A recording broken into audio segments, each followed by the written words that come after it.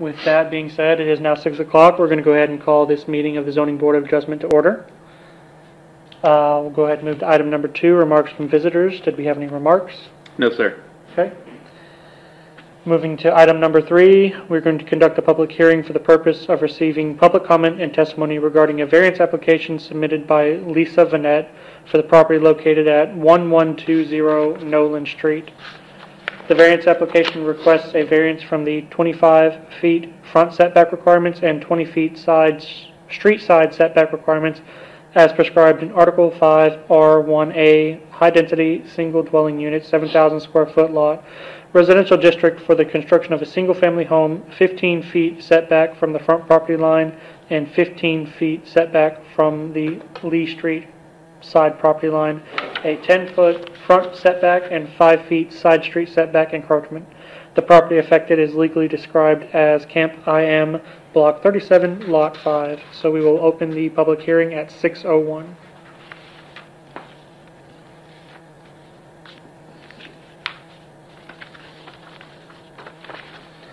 And is Lisa here today? You are Lisa. Okay. Yep.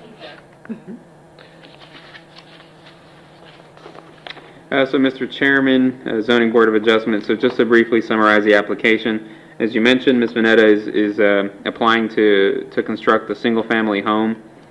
The zoning ordinance, or the zoning district for the area is R1A, which requires any home to be built 25 feet setback from the front property line. And since this property is on a corner, it's also required to be 20 feet setback from the street side property line, which is Lee Street there.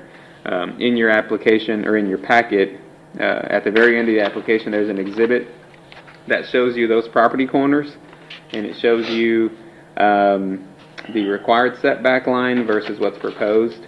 So essentially, the 15 foot that's proposed in the front and the 15 foot on the side results in a 5 foot encroachment, and then on the front, it's a 10 foot encroachment. The area is, or the block is fairly vacant, and so it really wouldn't have an impact on any envelope of the street. As with other areas of town, the street right-of-ways are really wide, and so even if you get a little closer to the property line, the home is still significantly far distance from the street. And so again, Ms. Vanetta is here if y'all have any questions on anything. I'm assuming you sent out notices? We did actually tell you. It was well over 40 letters, I remember that. We also placed a sign on the property and an ad in the Navasota Examiner as well. Did you have any responses? I received one phone call from a neighboring property owner. He left me a voicemail. I called him back, left him a voicemail with just brief information, and then I didn't hear anything back. So I didn't get any comments, whether in favor or opposed. It was just a question about what was going on. I have a question.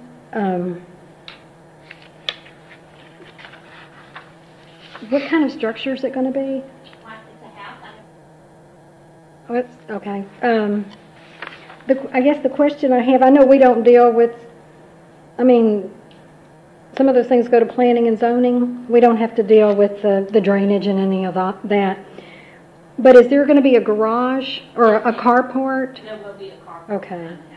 So this won't be brought back to us for a variance for a carport or anything like that. Mine is an attached carport that there's not a I was wondering about the setback.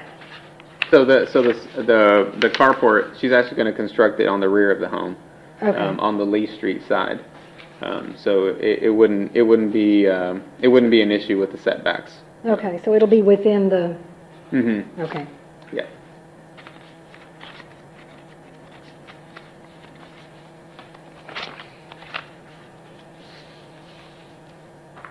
I see you're trying to save some of those trees. Yes, ma'am, I am. That was my supposed to say the big trees. There's some big spring myrtles that I'm saving. Right, blame you. Front porch and a back. Okay. I want to be a.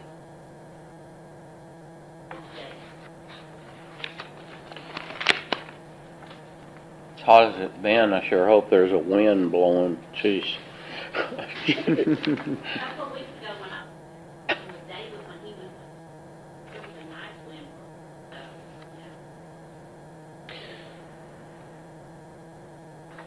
yeah. I talked with the fire chief and he didn't see any issues with it. My only concern was if there was going to be a request for a carport later or something like that that might affect the rear side back or something. Mm-hmm. And y'all answered that question. So. Well, I have another question. Fairly safe to assume you are building this house to occupy it yourself? It's going to be your primary residence? Yes, sir. Okay. That's it.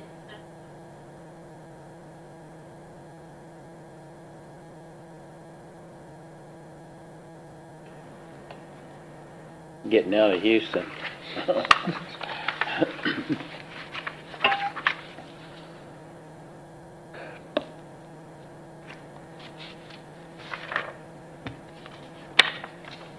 Do we have any other questions? I do not have.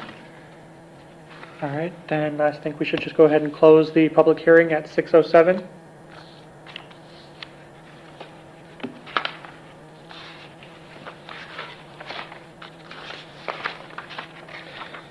And with that, we move to item number 4, discussion and possible action on order number 5-2022 for approving a variance application submitted by Lisa Vanetta. Mr. Chairman, I move we approve action on order number 5-2022, approving the variance application submitted by Lisa Vanetta for the property located at 1120 Nolan Street. I second it. Motion being seconded, all in favor, say aye. Aye. Motion carries. Well, y'all, Congratulations. thank you very much. I look forward to seeing you on a regular basis. When you walk by, stop for a moment. Oh, okay, I will. You'll be Got sorry. anything stronger? You'll be sorry you said that. Actually, I do. You'll take that back. Then I'll stop. All right, last item up for business, consideration of possible action on approval of the June 15th, 2022 meeting minutes as presented. I'm going to go ahead and move that we approve the meeting minutes, Second. and all in favor say aye. Aye. Aye. Motion carries. Megan, you seconded that, right? Okay. And we will adjourn the meeting at 6:08 p.m.